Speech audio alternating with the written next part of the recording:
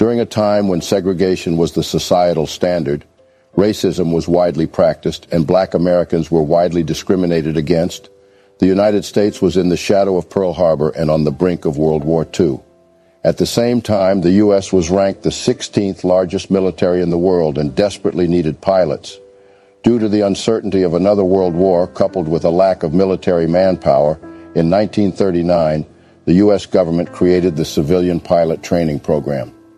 This federally funded and segregated program allowed black Americans to train on combat aircraft and learn how to fly in case of another war. These black American pilots would go on to become the Tuskegee Airmen who, against all odds, proved that black Americans in all aspects had the same mental and intellectual capacities as white Americans. In this video, we're going to take a look at a group of incredible men who broke down barriers and shattered stereotypes during one of the most tumultuous times in American history. For many years, the story of the Tuskegee Airmen, a group of African American airmen who flew combat missions in racially segregated units in World War II, was not well known to the American public. Although much research remains to be done, the story of these men has, in recent years, gained some much-deserved fame, thanks not only to memoirs and scholarly histories, but also to several emotional pictures, books, television shows, documentaries, and other pop culture references. Their story is one of triumph, as their exemplary performance helped pave the way for the integration of the United States Armed Services in 1948. The struggle of African Americans for greater roles in North American military conflict spans 4 centuries. Opportunities for African American participation in the U.S. military were always very limited and controversial. Quotas, exclusion, and racial discrimination were based on the prevailing attitude in the United States, particularly on the part of the U.S. military, that African Americans did not possess the intellectual capacity, aptitude, and skills to be successful fighters. Political pressure exerted by the black press, civil rights groups, historically black colleges and universities, and others resulted in the formation of the Tuskegee Airmen, making them an excellent example of the struggle by African Americans to serve in the United States military. In the early 1940s, key leaders within the United States Army Air Corps, Army Air Forces, did not believe that African Americans had the intellectual capacity to become successful military pilots. Many of these opinions stemmed from a survey conducted in 1925 by the Army War College, now called the Department of Defense, titled The Employment of Negro Manpower in War. The survey states that an opinion held in common by practically all officers is that the Negro is a rank coward in the dark. His fear of the unknown and unseen will prevent him from ever operating as an individual scout with success. His lack of veracity causes unsatisfactory reports to be rendered, particularly on patrol duty. The NAACP, National Association for the Advancement of Colored People, black media outlets, and other black organizations fought against the report and its negative opinions. They pressured the U.S. military relentlessly for inclusion, desegregation, and fair treatment. Then in January of 1941, under the direction of the NAACP, Howard University student Yancey Williams filed a lawsuit against the War Department to compel his admission to a pilot training center. After succumbing to the pressure exerted by civil rights groups and African American leaders, the Army decided to train a small number of African American pilot cadets under special conditions. Although prejudice and discrimination against African Americans occurred throughout the nation, it was more intense in the South, where it had hardened into rigidly enforced patterns of segregation. Such was the environment in which the military chose to locate the training of the Tuskegee Airmen. On January 16, 1941, Secretary of the Army Henry L. Stimson authorized the formation of a Black Pursuit Squadron. This unit was to be called the 99th Pursuit Squadron. It wasn't until March 22, 1941, that President Franklin Delano Roosevelt officially activated the all-black World War II Fighter Squadron.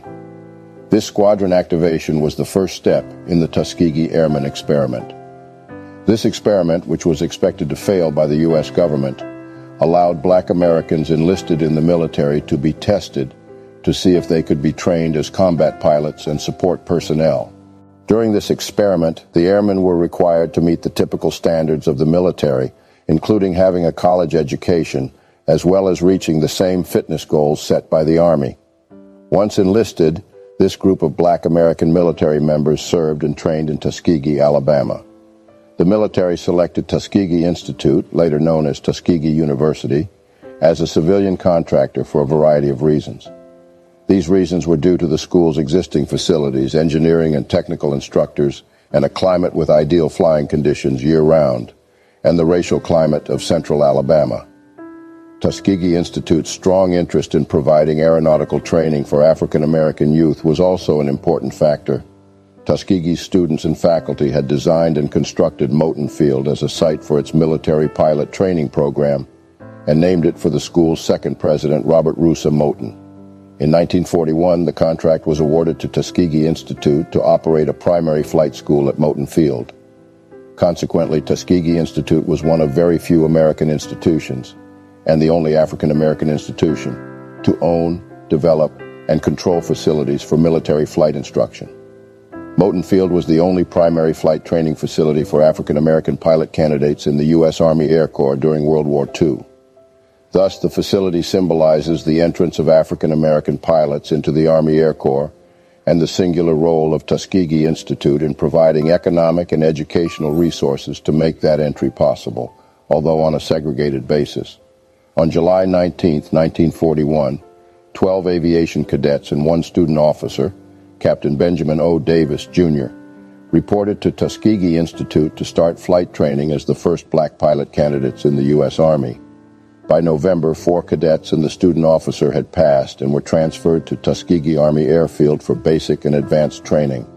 On March 7, 1942, the first class of cadets graduated from Tuskegee Army Airfield to become the nation's first African-American military pilots, now known as the Tuskegee Airmen.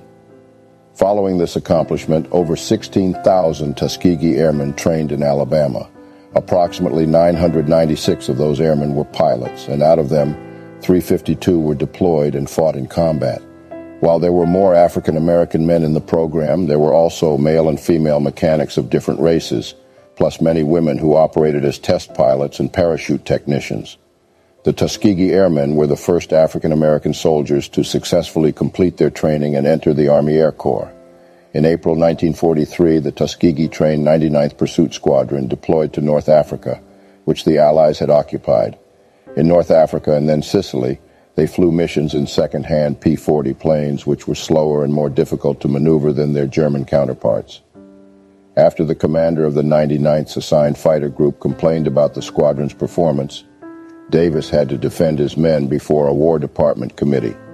Rather than being shipped home, the 99th was moved to Italy, where they served alongside the white pilots of the 79th Fighter Group. In early 1944, pilots from the 99th shot down 12 German fighters in 2 days, going some distance toward proving themselves in combat. In February 1944, the 100th, 301st, and 302nd Fighter Squadrons arrived in Italy. Together with the 99th, these squadrons of black pilots and other personnel made up the new 332nd Fighter Group. After this transfer, the pilots of the 332nd began flying P-51 Mustangs to escort the heavy bombers of the 15th Air Force during raids deep into enemy territory. The tails of their planes were painted red for identification purposes, earning them the enduring nickname Red Tails. Though these were the best known of the Tuskegee Airmen, black aviators also served on bomber crews in the 477th Bombardment Group, formed in 1944.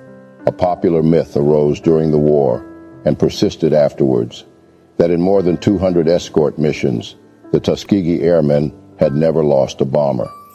The truth wasn't uncovered until years later, when a detailed analysis found that enemy aircraft shot down at least 25 bombers they escorted. Nonetheless, that was a much better success rate than other escort groups of the 15th Air Force, which lost an average of 46 bombers. Oftentimes, these black airmen flew double the number of combat missions as white pilots, were treated poorly by fellow military members throughout their service, and continued to experience racism, despite being newly included in the pilot program, including while being overseas.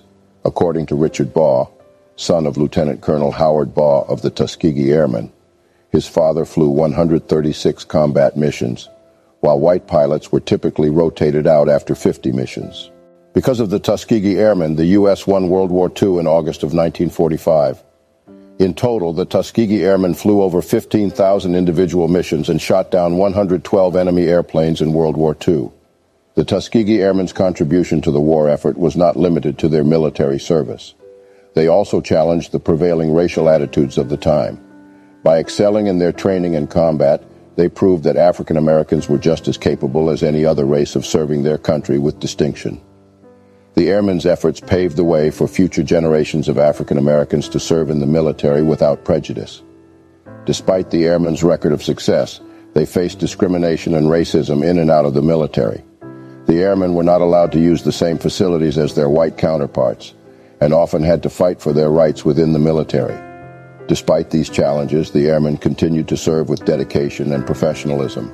After the war, the Tuskegee Airmen continued challenging discrimination and fighting for civil rights. Many airmen pursued successful careers in business, education, and politics. Their legacy inspired future generations of African American leaders and military personnel. 7 years after the pilot training program began, President Harry Truman changed the Army's policies by signing an executive order ending segregation in the United States military, marking the Tuskegee Airmen's second victory. This was a turning point in the way the military handled race, and is widely credited to the Tuskegee Airmen's struggles and victories. A number of the original Tuskegee Airmen would go on to longer careers in the military, including Davis, who would become the first black general in the new U.S. Air Force, George S. Spanky Roberts, who became the first black commander of a racially integrated Air Force unit before retiring as a colonel, and Daniel Chappie James Jr., who would become the nation's first black four-star general in 1975. In recognition of their service, the Tuskegee Airmen were awarded the Congressional Gold Medal in 2007, and a monument was erected in their honor in Washington, D.C. The Airmen's contribution to the military during World War II will always be remembered as a testament to their courage, dedication, and unwavering commitment to their country, even in the face of adversity. The Tuskegee Airmen's contribution to the military during World War II was significant and far-reaching. They served their country with distinction and challenged the discriminatory attitudes of the time. Their legacy continues to inspire future generations of Americans, and is a testament to the courage and patriotism of all who have served in the military. Thanks for watching. If you enjoyed this video, do not forget to like and subscribe.